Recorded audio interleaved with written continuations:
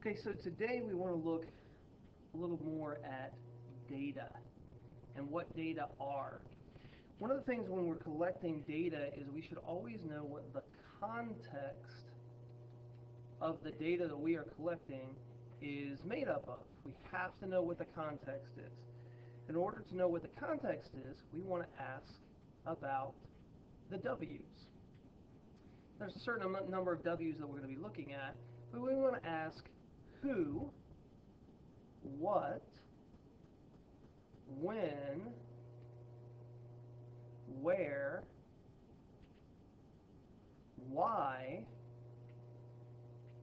and sometimes we also want to ask the question how. How is the data collected? It doesn't really have a W at the beginning, but there's one there at the end. These who, what, when, where, why, and how can give us the context of the data that we're looking at. The two most important W's are who and what.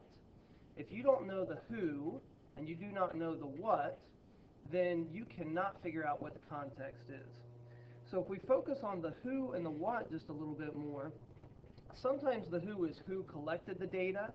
Sometimes the who is who was the data collected from.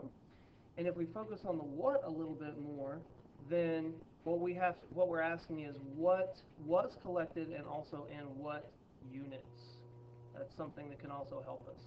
So make sure that you're always asking about the W's in order to figure out the context.